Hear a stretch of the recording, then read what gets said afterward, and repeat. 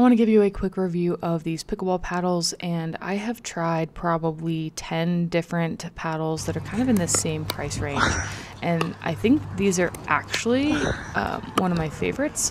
I can get my top spin and my back spin going pretty good with this paddle, and I do have a much more expensive paddle that I'm using on a regular basis that I can get my spin really good with that, and this one out of this range, this price range, is probably the closest I would say to the ability that I can get with that other more expensive one.